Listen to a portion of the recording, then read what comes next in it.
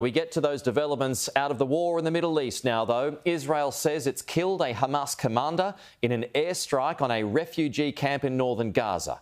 But the Gazan Health Ministry claims that attack also killed dozens of civilians. Sky's Stuart Ramsey reports. Scrabbling through the rubble looking for survivors. Huge craters from strikes on residential buildings in the Jabalia refugee camp.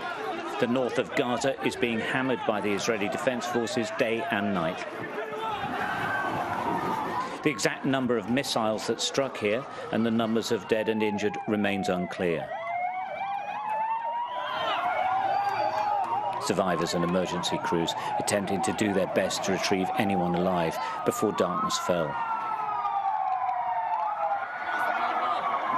The scale of the bombardment and the targeting decisions of the IDF were always going to put the lives of civilians at risk. This is a major invasion, and in real terms, nowhere in Gaza is safe. Many will want to know why this camp was targeted. The IDF says they were targeting a Hamas commander.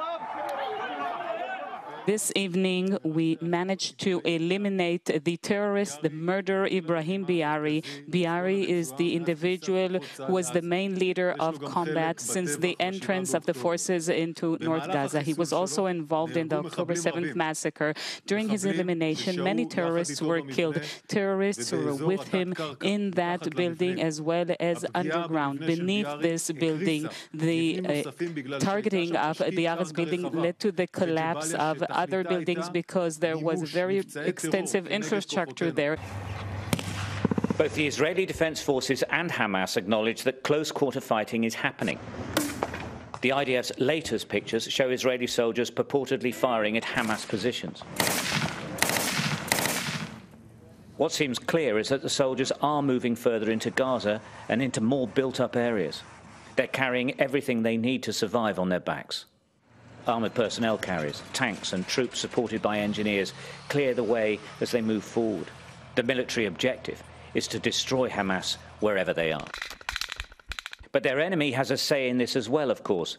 These are Hamas pictures. Their drone clearly identifying an Israeli position they purportedly intend to attack. The soldiers are in the middle, surrounded by tanks. From a tunnel, Hamas fighters emerge. They begin to scatter amongst the sandy brush. The tunnels are their strongest weapon. Shooting starts. A fighter is thrown a rocket-propelled grenade and fires.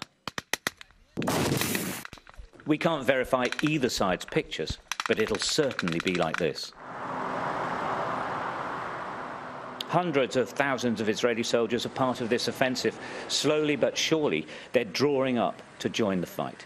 Well, the border areas with Gaza are now strict military zones. We've seen tanks here and camps being set up on a lot of the kibbutzim that were attacked. It's quite clear that the Israeli soldiers are digging in for a very, very long campaign. Of course, from here, they can get into Gaza very quickly.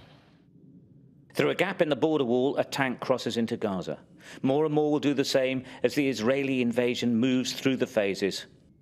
All Gaza is a battlefield now. A battlefield full of civilians.